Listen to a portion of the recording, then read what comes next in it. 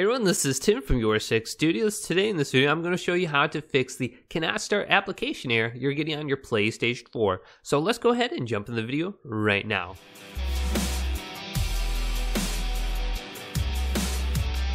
So I'm going to show you about 3 different methods that's going to help you fix this issue.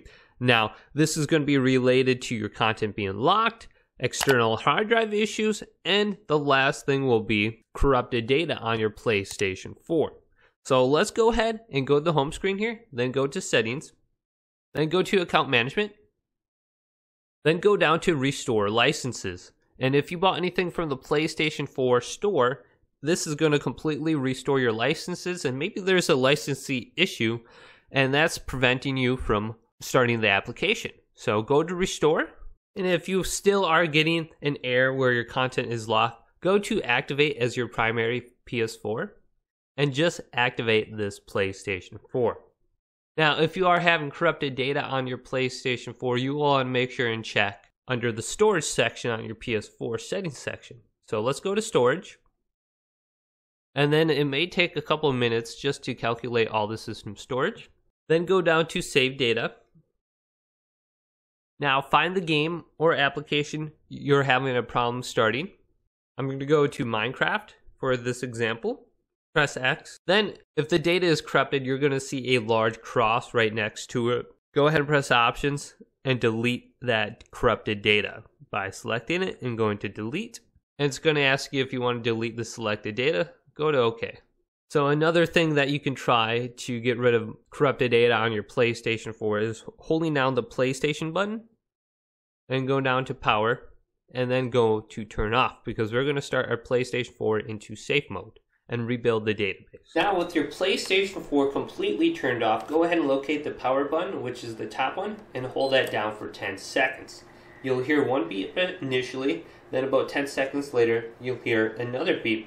When you hear that second beep, go ahead and let go, and your PlayStation 4 will now be starting in safe mode. Go ahead and plug in a USB cable to your PlayStation 4, and then plug the other end into your PlayStation 4 controller, because you'll need this plugged in to operate the safe mode menu. It does not work in Bluetooth mode. Now go ahead and press the PlayStation button on the controller, and then go down to option number 5, rebuild database. Select cross on this, and then go over to OK.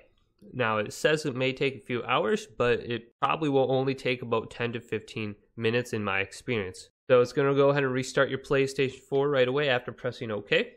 And then it's going to boot back into an estimated time. So mine says approximately 4 minutes it will be done. So after this, go ahead and go to your application you had a problem with and go ahead and try to start it. Now I did mention external hard drives earlier in the video. If you do have an external hard drive, go ahead and try disconnecting your external hard drive from your PlayStation 4. There could be an issue with the copying from your PlayStation 4 to your external hard drive, and that may be the problem why you can't start an application. You can always go ahead and try to transfer the application back to your PlayStation 4 hard drive, otherwise delete the application and re-download it from the PlayStation 4 store. So if this video did indeed help you out, go ahead and leave this video a thumbs up and subscribe to my channel down below for more PlayStation 4 tech help videos coming up next on YourSixStudios.